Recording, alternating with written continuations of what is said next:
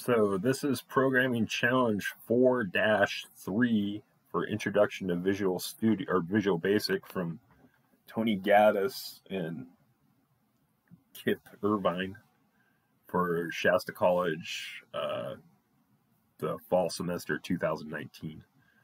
So anyway, what we have here is, let's go back and look at it, what it says first.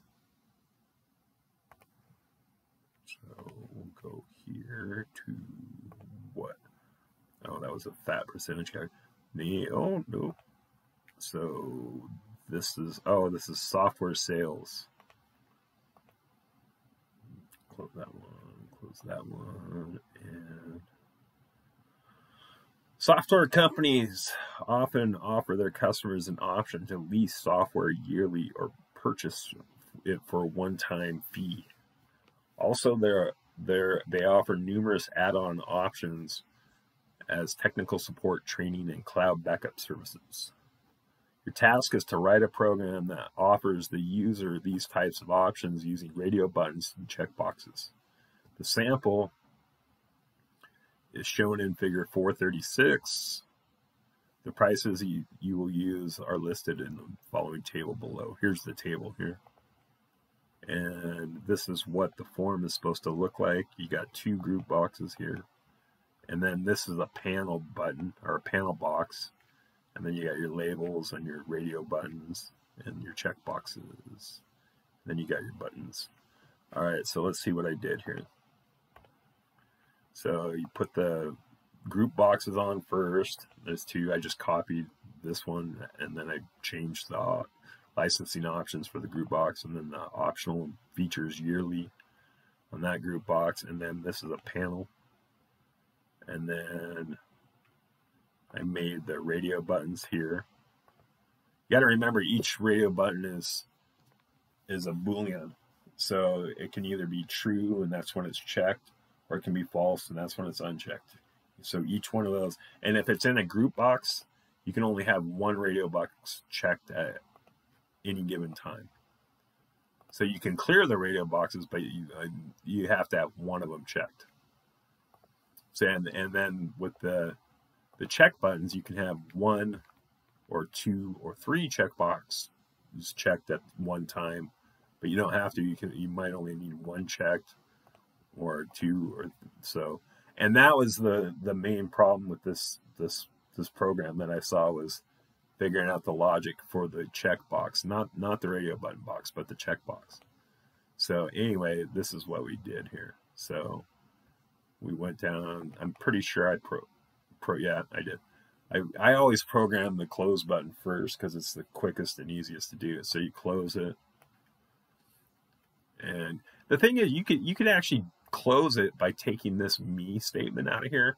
But what the me statement says in Visual Basic, it's just closing that application. And if you did that with just close, it would work just the same. So it's taking whatever this form that you're working on, and everything in this particular form, and that's what the me expression expresses, is this particular form, and then you're closing it. So then you clear the result of the check boxes and the radio buttons.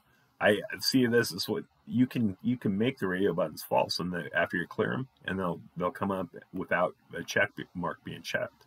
So then you would have to check it, which is exactly what I did here. So then we did the calculate, and these are the numbers I took from the table here. So the yearly lease was $5,000, the one-time purchase was $20,000, and I made them decimals because if you want them to look like currency or and I guess you could make it, and that's a different thing.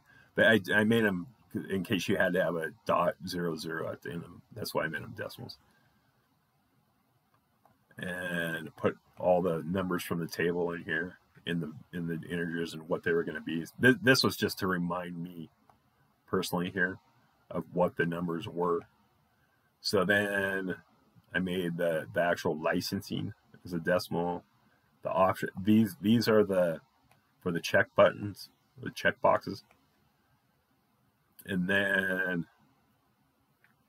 this is where I started doing the logic with the radio buttons. So the radio buttons are no the check boxes. I'm sorry. Oh no, these are radio buttons. So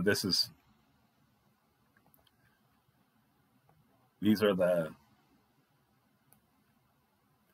yearly lease.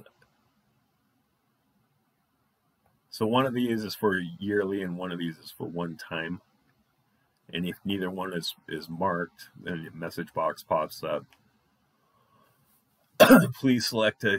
That was one part of the programming challenge. It said no, neither one is checked, to pop a message box to say that you need to select a licensing option. So in the second part, which is the check boxes, you have to figure out every combination of what checkboxes can be checked. And that's what this did. So if the checkbox is checked, and I started out doing all of the checkboxes all being checked. So this is for the tech support checkbox and the on-site checkbox and the cloud computing checkbox checked. And you could take out the actual checked.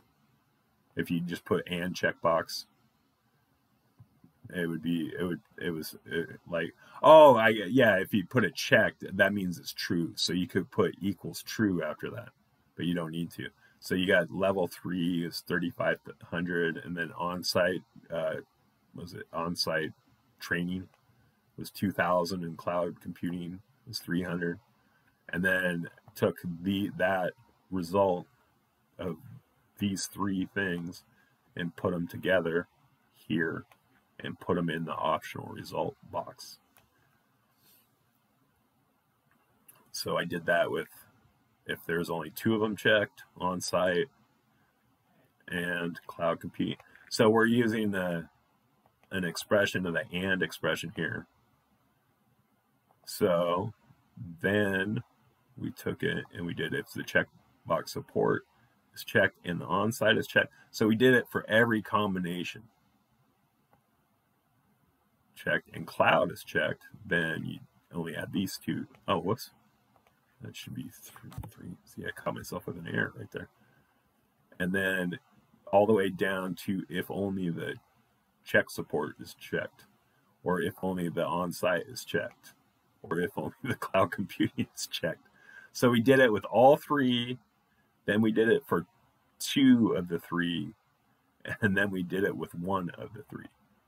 And then if nothing is checked, then we haven't selected any optional features checkbox. And then we put the optional result of those 3 values into the total of this is license. Optional result is of the checkboxes here. Those are your options.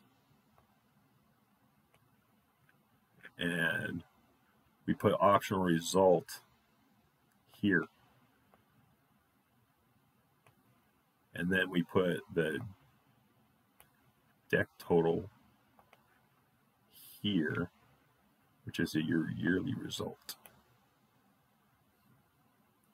which is licensing result dot to text string. So that's that's what it's doing. And we did that up above and we did that here. So now we run it.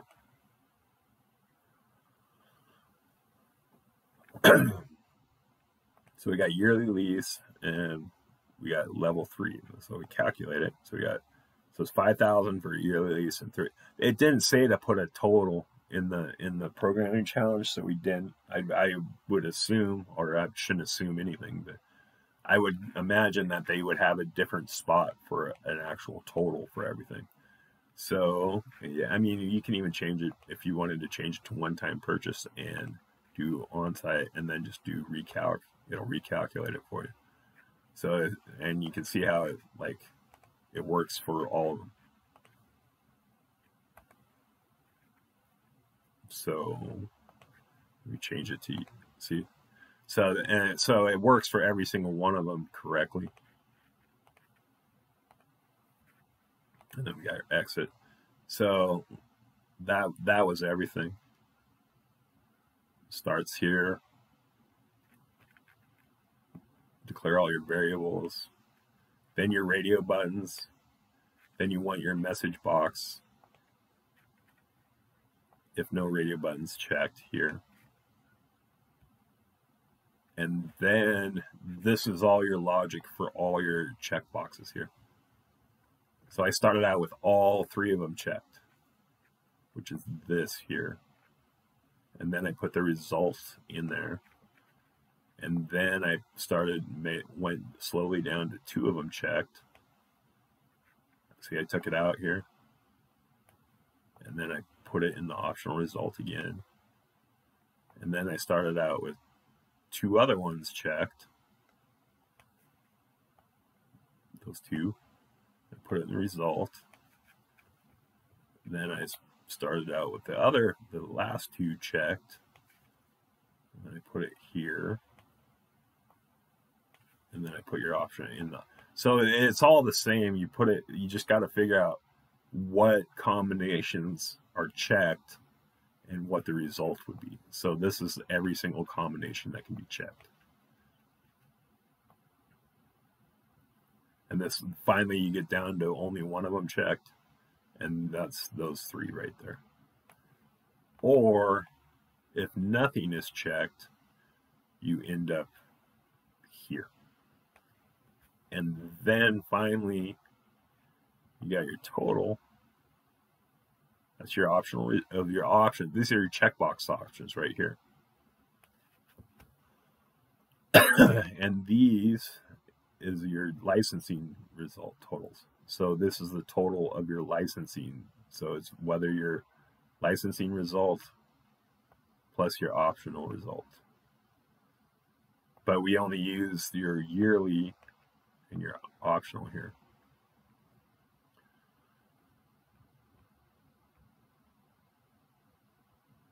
So I hope that does everything for you. And that's it for programming challenge. What did I say that was? 4 or 5 software sales for Visual Basic programming for Shasta College by Anthony Gaddis and Kip Irvine. All right, I'll see you next time in another video.